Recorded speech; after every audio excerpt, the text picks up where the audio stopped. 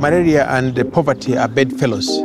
If you have little money, you buy medicine, you become poor. If you become poor, you get malaria because you are not able to afford treatment. In terms of man-hours lost, we lose almost 60 million hours a year. It becomes a vicious cycle. So when you have a critical mass of nets out in the community and people actually sleeping in them, then you will have a community being protected from malaria.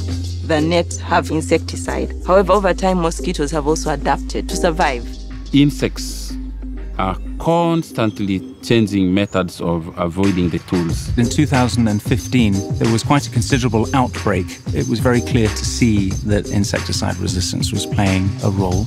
Uganda really took the lead in data collection to understand the level of resistance. They were able to make a data-driven decision on what is the best tool to deploy in the fight against malaria. That was our opportunity to come in with the third generation PermaNet 3.0. PermaNet 3.0 contains a synergist in the roof of the net. The synergist is called pyrethroids butoxide, or PBO for short. When the mosquito tries to counteract the insecticide, PBO prevents that, so the mosquito will actually die.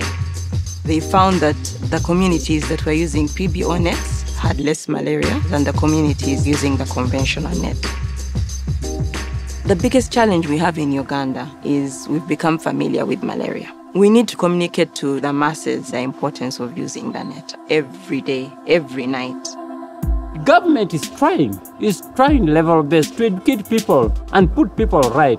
How to use the nets, how to hang them first before use. I hang it in the shade. After 3 days, the medicine is reduced. Now we sleep under nets. We are protected. These nets are now being deployed in 48 districts. These are areas where the mosquitoes are really stubborn. We must not become complacent. With the speed and the intensity insecticide resistance is spreading throughout Africa, we have to consistently innovate. We need to always design better, more effective, cheaper tools. We got to come out with innovations as fast as the mosquito mutates.